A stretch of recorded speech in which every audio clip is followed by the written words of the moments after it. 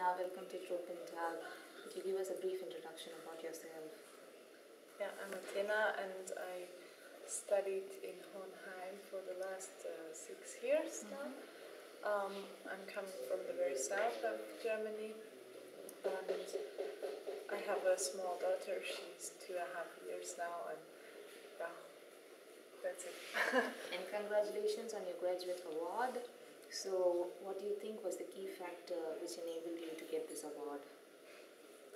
Well, that's a tough question because I didn't really get to know the reasons, but I think that it's especially because of the wide range of methodologies that I use to get a picture of the areas and systems that I investigated, and because I put quite a lot of effort in interpreting them right, and also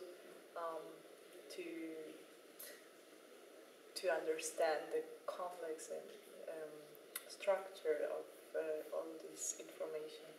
Yes. So, if I ask you to define your research in 2 lines, what would you say? I investigated the role of restricted access to these resources, forest resources in Thailand, and different forms of governance systems for people's well-being and also the forest quality. Yeah. Okay, so how has your Tropentag experience been so far? Very nice. Well, I was quite occupied yesterday by the ceremony, which was also very beautiful, I think.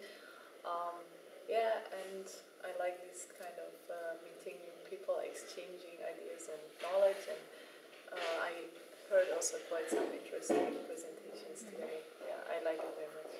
Thank you, Athena. Thank you.